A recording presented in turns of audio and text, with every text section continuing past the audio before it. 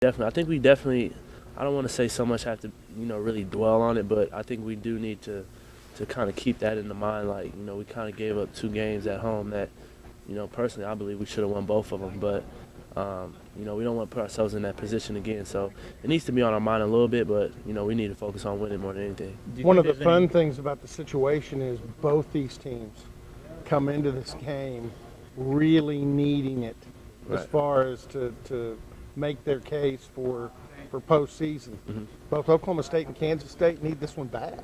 Yeah, like I said, this conference is a tough conference. You don't really have games that you can kind of just walk into and know, we're gonna win this one. So I mean, they're gonna want it just as bad as we do. But the blessing for us is that we're at home and we're coming off a really good win, so we just need to capitalize off it. Any pressure at all? Oh, kidding me?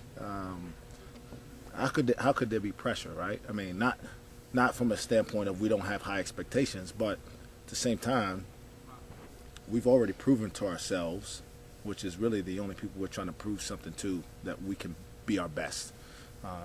Everything else is, just opportunity. We have a great challenge on Wednesday in K-State, who beat us. We need to avenge that. We need to play better.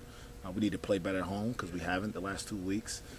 So there's really no pressure in terms of performance. The pressure is now, can we build on what we've done and be more consistent at it? You mentioned you've been in college basketball since 2000, and I know you've seen competitive situations, but I know you can say as a head coach you've never seen a league as crazy as this from the head coach's chair. This, even for the Big 12, which has been crazy competitive, this year is off the chart. Yeah, and I haven't been really exposed to as much Big 12 basketball as maybe some other people. When I played, it might have been my first couple of years in the SEC.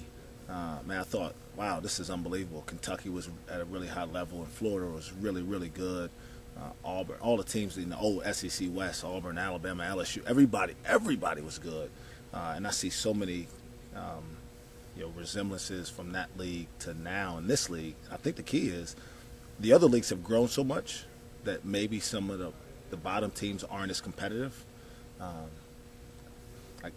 I guess maybe we're the bottom of this league. I don't know. It's Right now you're not. Well, I mean, Yeah. the league's really good from top Yeah. to bottom. And Iowa State plays really well, and beats OU, which, they're really good. And I think that's the difference. Is there are no games where a coach looks on the schedule and says, okay, that's where we can get ourselves going. Everybody looks at the next game as an unbelievable challenge. And how do we figure out a way to win?